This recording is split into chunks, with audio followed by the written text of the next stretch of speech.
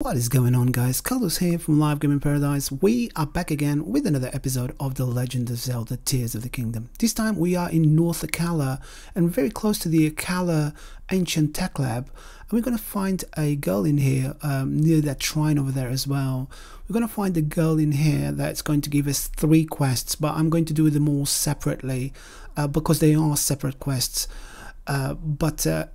Basically she will lead you into a location, and then when you get there you complete a quest and she will give you another quest immediately, so you won't even have a chance to see her again. She will just give you the quest and then you're just gonna have to go, and this is to find all 3 skeletons or fossils of giants around the map. It is a really interesting quest, and it takes a very long time. That's the reason why I separated them, and they are individual quests anyway. So right, so you go and see her, and all of these is marked on your map. You'll have like a marker on the map, so it's very easy to find. If this is the first time you're here, thank you very much for watching. Please comment, like, subscribe, all that good stuff.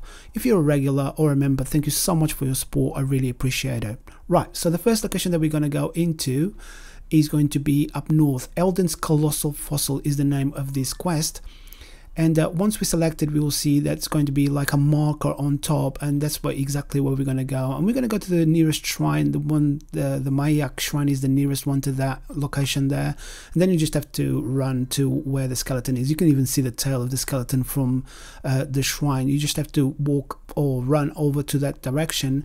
And we're going to need to do one thing before we go and see her. I mean, you meant to go and see her first, and she tells you that she can't see the complete skeleton or the complete fossil, but because we know exactly what we need to do, we just need to break these rocks in here and release that boulder that is trapped in the center right there. And this is actually an eye. It's an eye for the fossil, and once we release it, we need to use our ultra hand and grab it and put it in the eye socket of this fossil here.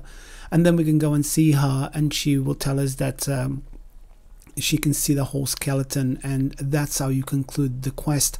It's one of those things that it's very easy to do if you know what you're doing, but to find this eye took me a little bit of time. I just had to work it out because I'd done the quest multiple times. That's the reason why I can go directly there. And like that, you won't have to go to her and return back to her. You can just do it all in one hit. So I guess this is it for this one, guys. Thank you very much for watching. If you did like this video, or if this video helped you, please give us a like. Consider subscribing so I can continue releasing more content like this. If you'd like to know how I make my YouTube videos, I'll work with video, audio, thumbnails, and what programs I use, and how I manage my YouTube channel in general, I've created a series of videos for members only. And if you become a member, you'll be able to access those videos and take something positive from them, I guess. So I guess this is it for this one, guys. Thank you very much for watching. I will see you in the next one. Goodbye.